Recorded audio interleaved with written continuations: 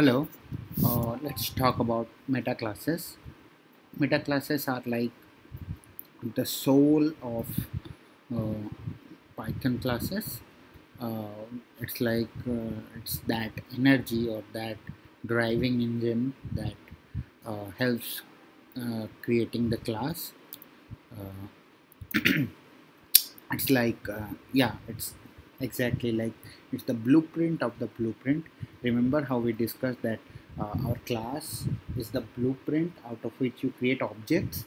So meta classes is the blueprint of the blueprint you build. So you can say like our classes are objects, and the objects we create out of the classes is an object of object. So the main classes will always remain as the meta classes. uh, like you see, we can create your own meta classes. If you don't, Python will assign a default meta classes to it, to the function, to the classes you create. I'm not going to show how to write a meta class because I already have a video in the basic Python training of 5 videos. There I have shown everything, how to create a meta classes on a class and all. Here I'm just going to describe it for you how it works. uh, it's like you create one class, assign as a meta class of the next class you create, and it works. You can simply let me give you an example. Suppose you want to create a singleton design pattern. uh, Now tell me what is a singleton design pattern is. Suppose you want to create a class which will have at most one instance out of it. If you try to create a second instance out of it or more than one instance, it will show you some error message. Okay, so how many different ways you can do that? There are so many.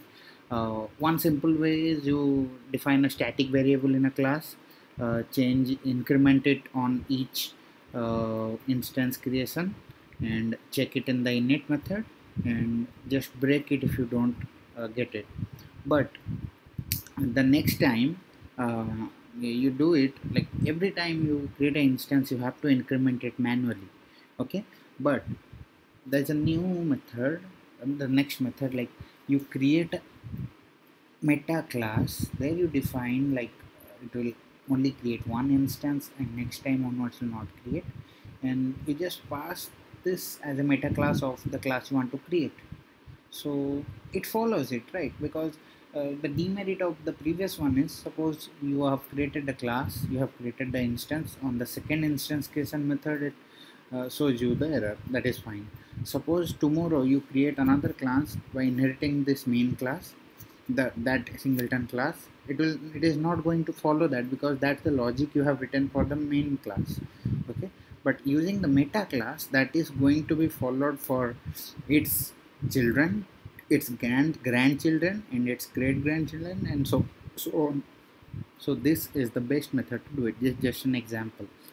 You can get how to do it from any stack link, or just google it. You will find a lot of it. It's very popular method to do it. Okay, so this is the last video of object oriented programming in Python, and I hope you enjoyed the video. And if you have any question, drop in the comments or send me an email or at binary2009@gmail.com, or you can tweet me at binary2009. It's my Twitter handle. And thank you for watching, and thank you for being so patient for so long. I have taken too long time to create all the videos on Oops. Thank you for your patience. Bye bye.